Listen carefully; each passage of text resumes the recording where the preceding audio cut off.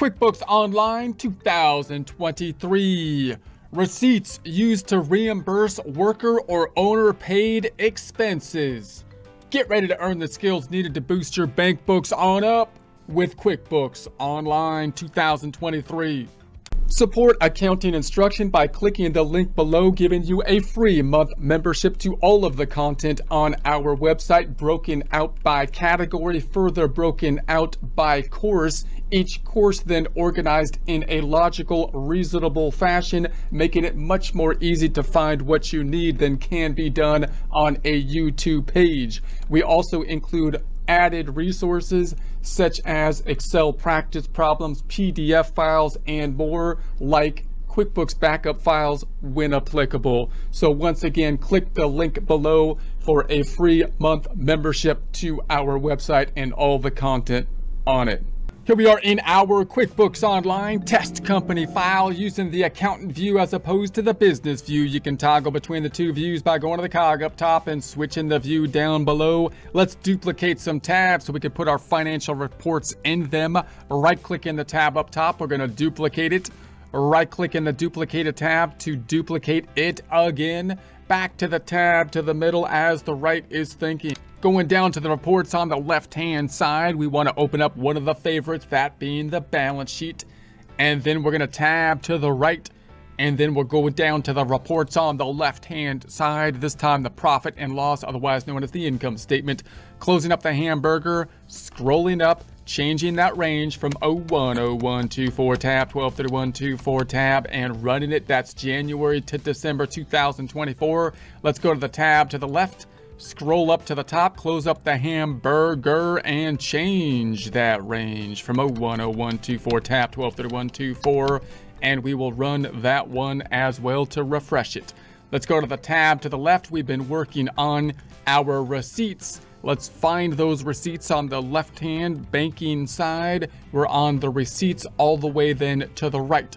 Now, in prior presentations, we thought about how to get the receipts uploaded. We made some mock receipts to upload into the system, which we now have down below in the for review area. We added some receipts, and we first thought about those receipts that we could add and match to the items that are coming through the bank feeds as it clears our checking account.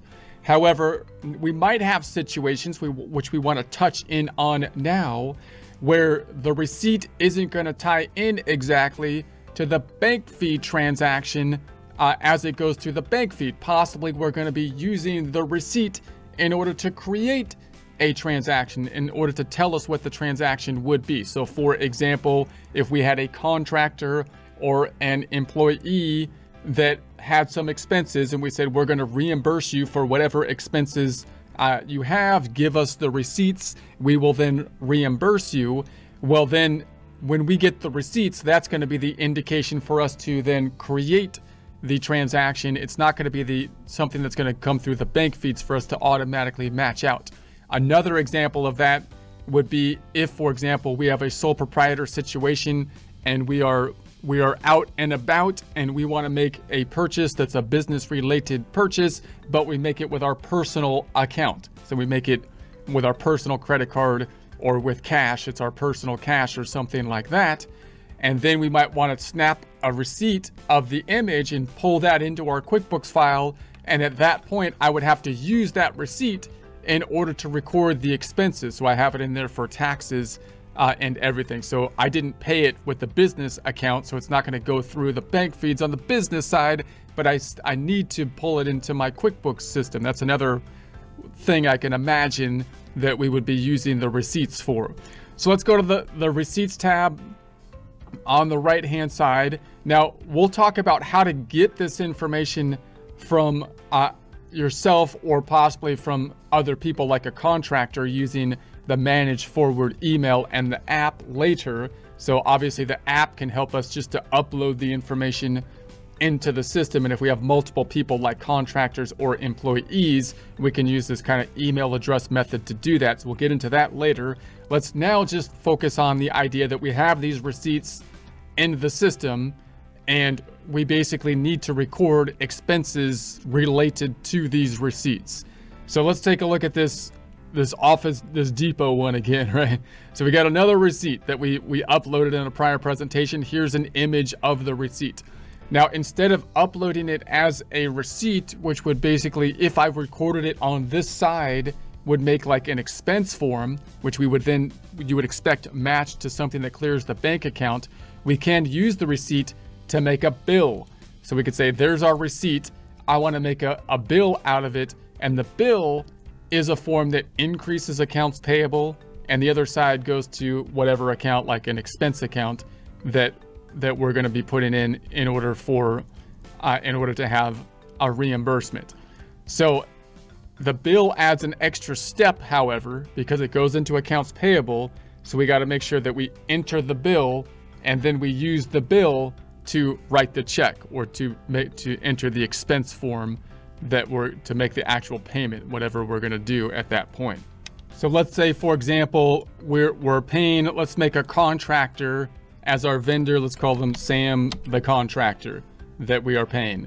So we're going to say save the contractor payment, and we're going to then enter the transaction date. So maybe if this was the receipt and we receive the receipt, maybe we review the receipt at some later point. So let's say it was 03/15/24, for example, and then this is to reimburse contractor, let's say, and the due date, let's say, is 03/20/24, because this is going to enter a bill, and this is by the time that we want to pay off the accounts payable.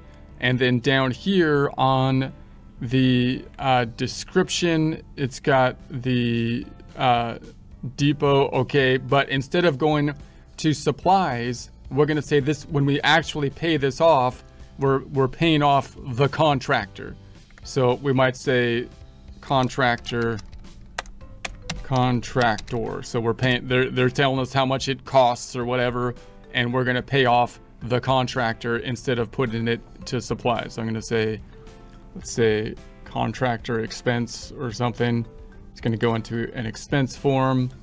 It's going to be expenses, contractor. So that looks good. I'll just say save that. Tax field, communication. It's a contractor, other business. Here, we'll do that. Okay, so that looks good. Now this is just basically going to make a bill form. Now, if I wanted to bill a client with it, we can do the same kind of thing we did before. We can make it billable, which means we can pull it into a line item on an invoice if we needed to do that. But this would mirror entering a bill. So let's say save, let's do save and next.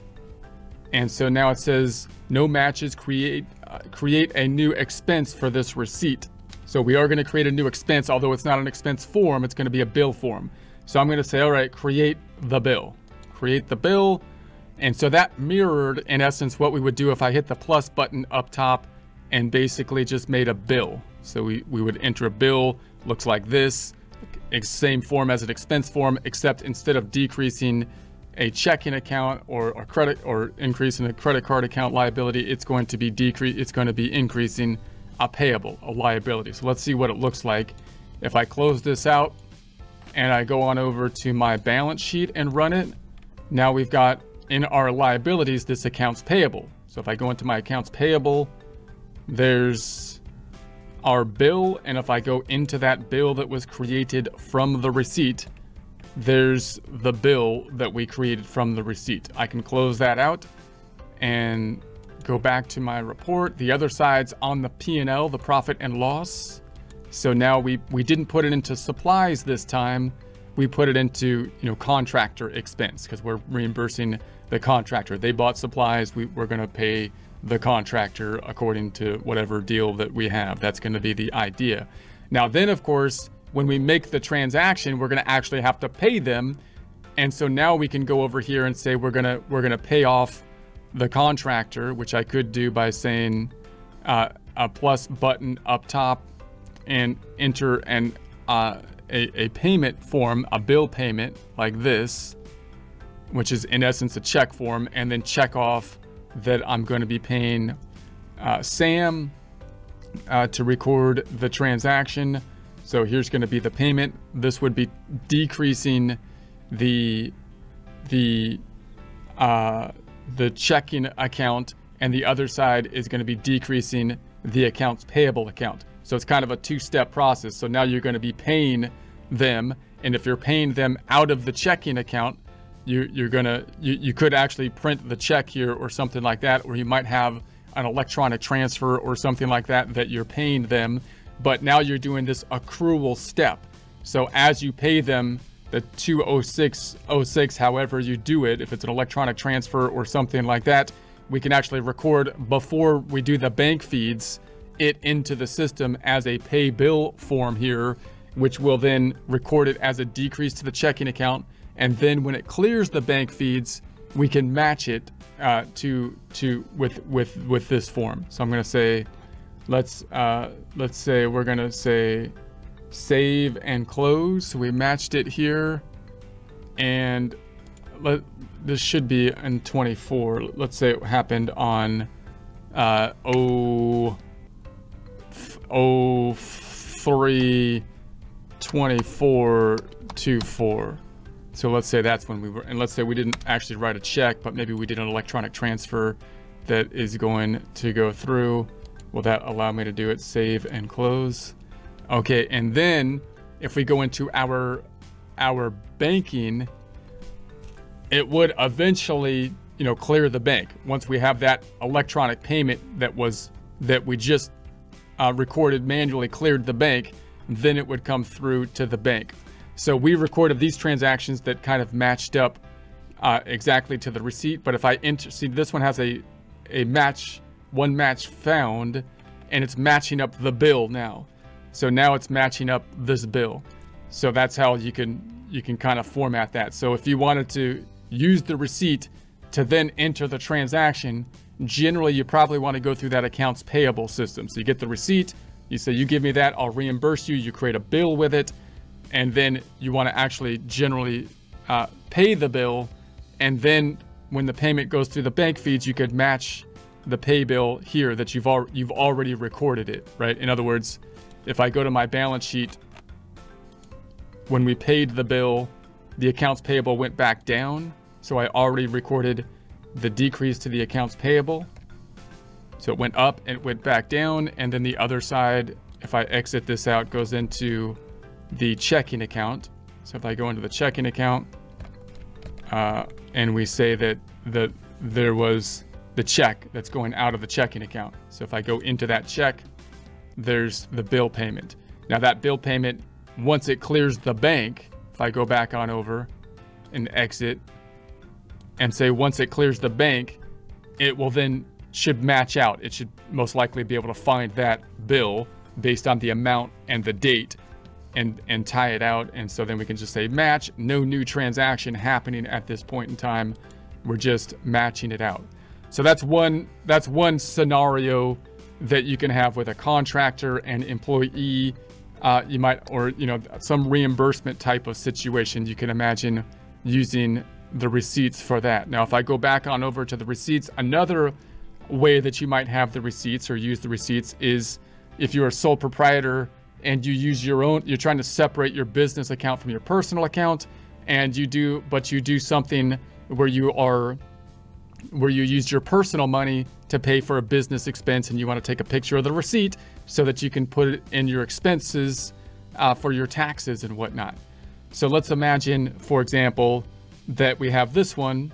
Let's just go into this one here, and we're going to say, all right, this was the restaurant. Now, this was a business meal. This is a very important business meal that we had, but we paid for it with cash that was personal or with my personal credit card. So I take a picture of the receipt and with my app or whatever, and then I put it into QuickBooks, and now I need to make a transaction. I can't match it to the bank account because I didn't pay it with my bank or my business credit card. I paid it with my personal credit card or cash or my personal side.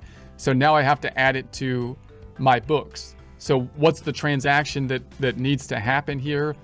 Well, if I'm going to call this meals and entertainment that was business, I'd need to have an expense of meals and entertainment, and the other side would have to go, you would think, like to draws, right? Because I'm reimbursing you know, myself, or it could go to, you know, it could go to an equity account, right?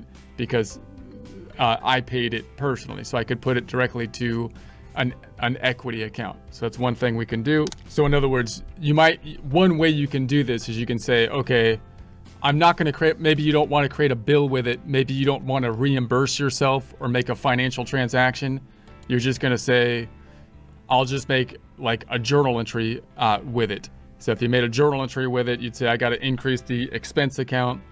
And then, so let's say it was for $46.58. The journal entry would look something like this. It would be like, the account would be meals and entertainment or something like that. Business meals or something. It would be an expense side of things. It would be I'm just going to say other business expense, meals and entertainment, and we'll save it. And I forgot what the amount was again, but it was like 58, let's just say. And then the other side would be going to some equity account like draws. Now you're actually kind of increasing the equity account. You can call it an investment account, but you might have one equity account that's increasing and decreasing for the draws and possibly the investment. So I'm going to net them out in draws. So it's going to be into draws. I have home office draws, so I'll just call draws in general, and then I'll make it to be an equity type of account, and then we will put it into owner's equity. Let's say draws with an S maybe, and then I will save it. And then you might put in the description that this is something you paid with personal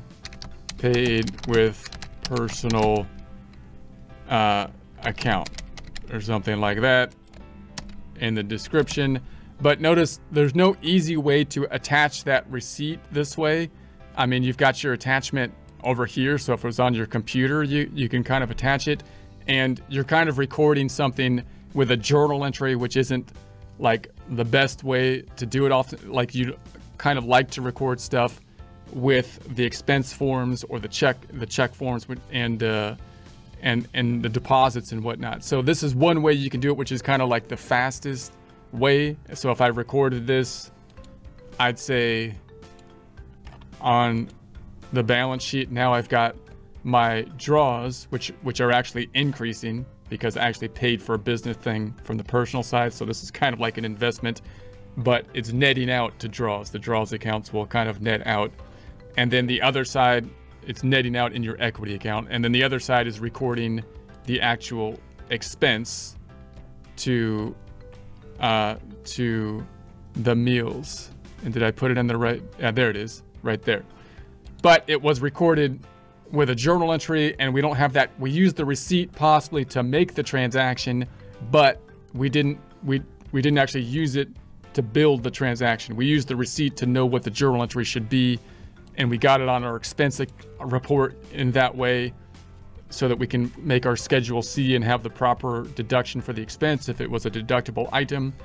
But we didn't really add it with the receipt. So the other way you can do it is you can say, all right, well, if I had this receipt right here, I could reimburse myself for it, and that way I can have an actual transaction that would go through the bank account and give me that kind of actual physical audit trail, and then I can use this receipt to attach as I do that. So to do that, you'd probably want to record this not as an expense form, but as a bill, and then pay yourself, and then record it that way. So you could say, okay, this is going to be a bill to the owner, which I'm just going to set up as a vendor, and so we'll keep the date there on the bill, the memo, reimburse owner for business expense paid out of personal account. And then let's say this is 041524, that's a required field. And then we'll say the category that we're gonna put this to is once again the draws. It's gonna go into, well, hold on. No, the category that it's gonna go to is meals. Meals and entertainment for 46. So what's this gonna do? It's going to increase, it's a bill now, so it's going to increase the expense of 4658 and increase the accounts payable, which is a liability account, just like a bill type of form. So let's save and next. It hasn't been recorded, so I'm going to say create the bill with it. Now I'm actually going to make a transaction that clears my checking account for the reimbursement, so I have the whole audit trail. And I can do that with the pay bill again. So I can go here and say, now I'm just going to go to pay bill and I'm going to take some money out of my business to the personal account. So I have this kind of audit trail. So I've got my checking account up top, and I'm going to say this is on, what did I say? It was like 420, let's say 24. And let's say it's going to be an electronic transfer, and it's going to be the owner. So this is going to decrease the checking account. And I'm imagining we're actually making a physical payment at this point, and it's going from our business account to our personal account. And that'll give us this audit trail that we're looking for. So if I was actually writing a check, I can do it here. If it's an electronic transfer, then I'll record the transaction and simply just match it when it clears the bank feeds. And so I'm going to say, okay, let's save and close it. So now we have the pay bill. If I go to my balance sheet now and I run this, notice I'm not, in this method, I'm not actually recording something to the equity side because I actually reimbursed myself. I paid myself through the checking account. We reimbursed ourselves. So now the checking account is actually going down for that pay bill. Here's the pay bill going down, and then the other side properly recording the expense once again to the profit and loss if I run it. So now we've got the meals and entertainment. So the first method I did with just a journal entry. The second method I reimbursed myself, and that gives us a more detailed audit trail, really, and then it allows us to attach the receipt, which gives us a more detailed audit trail to say, hey, here's the receipt. So obviously when you're transferring money to yourself, you know, that could be from the personal to the business account and recording it as an expense, then that's when you need the audit trail, because you record an expense for something going to yourself. So you'd like to be able to have that image to show that you're tracking it in the event of an audit or something like that. And then if I go to the first tab and we go to the banking, then once again, when it clears the bank, it should match out to that item that we had. So it was, which one was it? So here it is. It's the 4658. So if I go into that one now, just like we saw before, it matched it out to the actual bill. So this isn't going to make any another transaction. It's already been recorded. This just helps us to double check, doing like a bank reconciliation type of thing, that it matched it out. And obviously it should match out perfectly because when we made the transaction, we did an electronic transfer. So for that exact amount on the exact date, and once it clears the bank, it should pull in, and we should be able to match it up perfectly. And it works quite well. Now you could imagine a situation where you're like, hey, look, I don't like the journal entry method because I want to attach it, and I don't like this whole journal entry thing. But I don't want to reimburse myself because that's a kind of a pain. I just want to record. I don't want to actually write a check from one account to the other account just for the audit trail. So is there any other kind of method for the picky people out there? Well, we could say, we could do it this way, right? So here's another method that you could say. You could say, okay, what if it comes through? Here's another one here. This comes through, and then we're going to still make a bill out of it, But then when I pay the bill, I'm going to try to just record it to draws in some way, and I'm going to have to use a clearing account to do that. So I could say, okay, this came through. We paid for it with our personal money, and so but I still need to record this as an expense. And if I just record it as a receipt, it'll decrease the checking account generally. So I could make a bill and pay it with a bill. Actually, let's keep it as a receipt, and then I'm going to record it. What I'd like to do then is what we did with a journal entry, which is I want to put this on the books as an expense, which is the $35.19 meals and entertainment. I want the other side to go to some equity account like draws, but it's going to want to go. It's not going to let me go to an equity account generally because this is like an expense form. It's going to force me to go to like either a credit card or a checking account. So I could use a clearing account method, which is not too difficult. You know, I could say, okay, this is going to the owner again. Owner. Hold on. Owner. There it is. And then see, here's the accounts that we can impact. Now, let's see if it allows us to just record this directly to this draws account. That's where we would like it to go. Sometimes it limits the accounts that we can go to, but let's do that. Let's see if we can do that. Then we may not even need any clearing account. So that would be nice. So we're just going to say it's going to just go directly to draws, and this is to reimburse owner expense payment from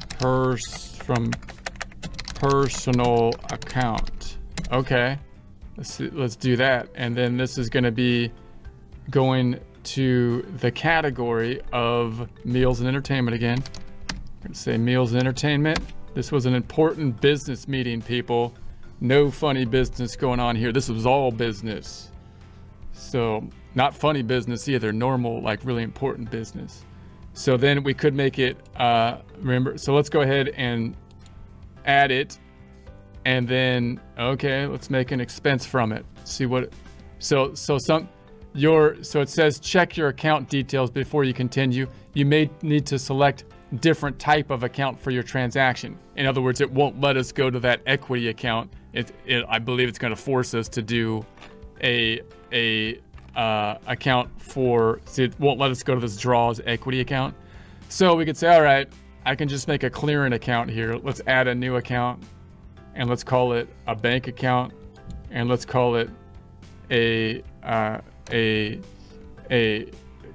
draws clearing account. So it's going to be a bank type of account, so it'll let us do it. And so then it's going to go under bank.